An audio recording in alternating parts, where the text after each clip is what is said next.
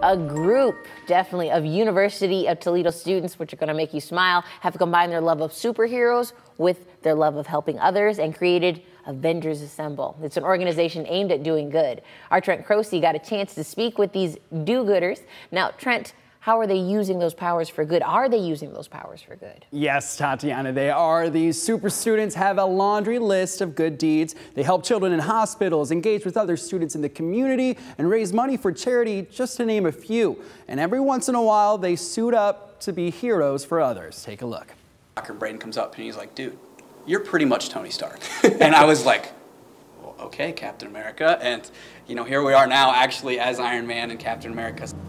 While the actual actors Robert Downey Jr. and Chris Evans play the Avengers on the silver screen, UToledo's Avengers Assemble student co-founders Tyler Schwartz and Brayden Holloway are those same heroes to some, since the pair suit up for children in pediatric hospitals. It was just something that, you know, a passion we shared and something that we thought might be a unique way to kind of interact with kids, something, you know, time that, you know, comic books are super relevant and the MCU is super relevant. This passion has grown to a whole team of over 70 super members, and this week, some of those heroes came together to create decorations for pediatric patients. It's something Schwartz, now a senior, envisioned since freshman year, having experienced his own loss. I'd seen the impact that touching somebody's life in a really small way, like visiting my family members in the hospital and just putting a smile on their face, brightening up their day, could have, and kind of wanted to do it in a unique way. Holloway shares some of those same feelings, having lost his brother to cancer back in 2008. But when he was in the hospital, Brandon Inge, who played for Detroit Tigers at that time, came in, and it just,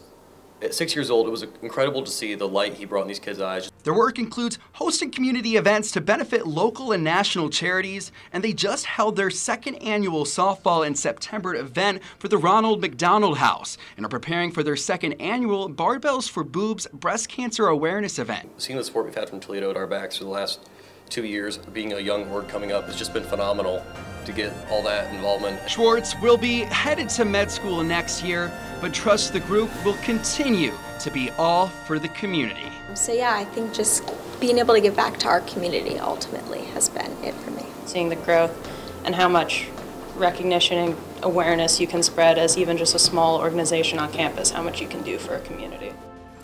The UToledo Avengers Assemble also created decorations for their upcoming Halloween bake sale. You can visit in the University Student Union on Halloween.